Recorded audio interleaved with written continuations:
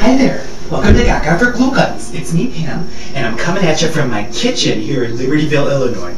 Now, many of you at home have been asking me, Pam, when are you going to stop doing those crafts and show us a great cooking idea, like those creative craft ideas? And, well, today is your lucky day. Now, as many of you know, St. Patrick's Day is coming up very soon, and Carol and I would usually go down to the Bennigans for our once annual visit for some green beer. But last year we had a little bit of an incident. We ran into Harvey, and, some punches were thrown, by me mostly, but, basically Carol and I can't go back. So instead this year, we're just going to do our own very festive St. Patrick's Day celebration here at home. Now, one of my favorite foods that comes along with St. Patrick's Day would have to be corned beef. It's corned beef and cabbage, and that is what St. Patrick's Day is all about. So, how can we integrate that into an hors d'oeuvre? Well, we take one of my favorite sandwiches, the Reuben, and turn it into a puff pastry. So what you're going to need today is some deli corned beef, and then you're going to need some Swiss cheese, and I've taken my block of Swiss and I finely shredded it. So, this is really going to integrate well into your Reuben puff. And then, of course, with Reubens, you're also going to need some sauerkraut, because, got to have the cabbage with your corned beef, right, Carol? Okay, and then the last thing you're going to need is just some crescent dough. And, we're going to do something real special with this later on St. Patrick's Day, but just know you have to have a canister of that on hand. So, first thing you're going to do is shred your cheese. And I've already pre-shredded mine, so I'm going to move on to step 2 here, which is just to chop up my corned beef here. And this doesn't have to be fancy. You're just going to want to chop it finely into small pieces. So, here we go. Just going to chop away. Here we go. Just chop on through. Now, all you're going to do with this is just dump it right into a bowl. Just that simple. Just throw it in. And, it doesn't have to be very neatly chopped because it's just going to go in a pastry puff. No one's going to see, the outsides. And then from there, you're just going to add a little bit of Swiss cheese. And just sprinkle that on the top there.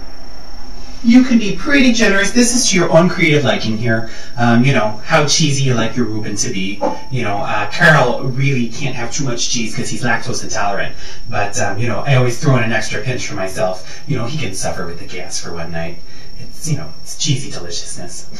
And then what we're going to do is just going to take the sauerkraut and just spoon this onto the top. You could do this with your fingers too, but I think sauerkraut's just a little nasty to touch with your fingers. And I'm just going to do a couple big tablespoons full here. You don't want the cabbage to overpower the rest of the flavors. And then you're going to mix this together. So now I've just taken the time out on my own here to roll out some crescent dough onto parchment paper. And here's where we get into a special St. Patrick's Day surprise for all your party guests. And what we're going to try to do here today is to dye this crescent roll green, because that's the color of St. Patrick's Day. So I just got some green food coloring here, and I'm going to open it up and just dump it on. Just little drops here and there. Don't want to be too generous because this is, pretty potent. And then once I've done that, I'm just going to close this up there, and I'm going to take a pastry brush now and just brush this food coloring across. And now what we're going to do is I went to my local craft store and I picked up some shamrock-shaped cookie cutters. And that's going to take this over the top in terms of being just the perfect hors d'oeuvre for a St. Patrick's Day party. And I'm just going to take this with the crescent dough and I'm just going to cut it out. Give it a good press. And I'm just going to repeat this across the whole sheet of crescent dough.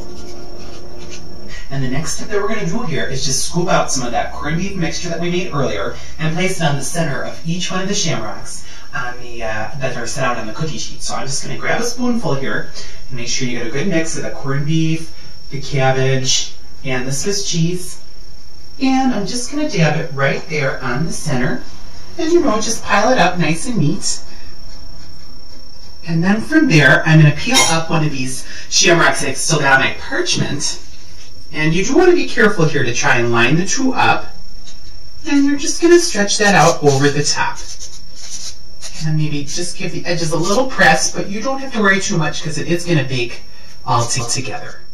So now I've completed all 6 of my shamrock puffs, Reuben puffs, and I'm ready to put them in the oven. So I'm just going to take my pan here and I'm going to put it in an oven that is preheated to 375 degrees.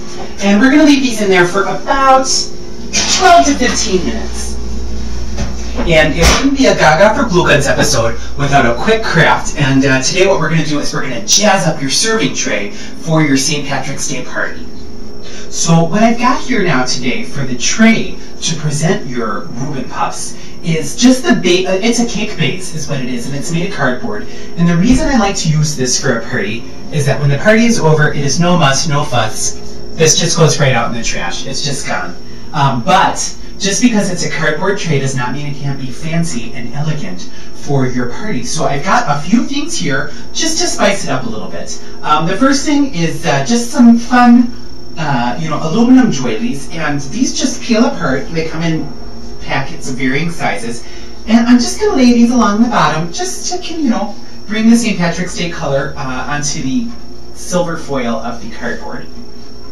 And then I also picked up just some plastic carnations, and what's great about these is it's, obviously they're not going to wilt, but these can be glued down to the tray. And all I'm going to do is just glue them down in a little small arrangement. I got my glue gun heating up here.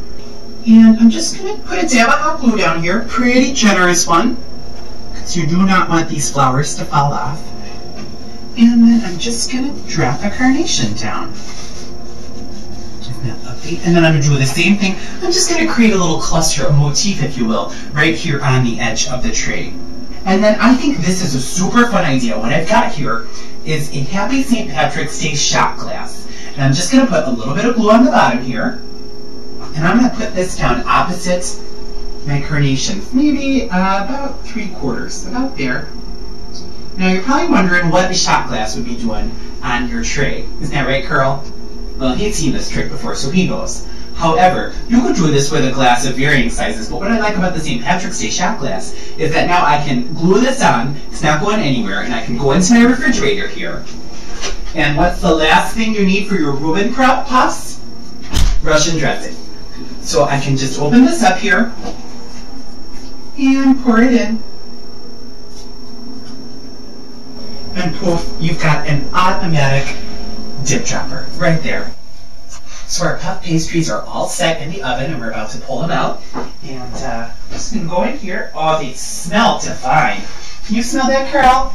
Oh, God. And look at there. You've got delightful green shamrocks. And we're going to let these cool off for just a couple minutes, and then we're going to remove them to our decorated tray. I'd like to thank y'all for joining me today on GaGa for Glue Guns for this very special live from Pam's Kitchen episode. And I hope that you have a lovely St. Patrick's Day. And I hope you will try these Reuben Puffs at home. I will tell you they are delicious. And who does not love some crescent roll? And along with your serving tray, you've got the start of a very great St. Patrick's Day party. Now all we need is some green beer, right, Carl? Alright, we'll see you all again real soon on GaGa for Glue Guns. Thank you so much. Supermodel, work! Work it, girl! Do your thing on the runway. There we are. Look, Carolyn, step dancing. Work! Better work it, girl! Wet your lips and my makeup to the camera. Must be all that sauerkraut. Carol is lactose intolerant. Okay. Work! Work! Sachet, Shantae. Look at me, I'm a big pig, just like Rachel Ray. Work! Work! Sachet, Shantae. Ooh, I'd like to thank Jacqueline Smith for this apron.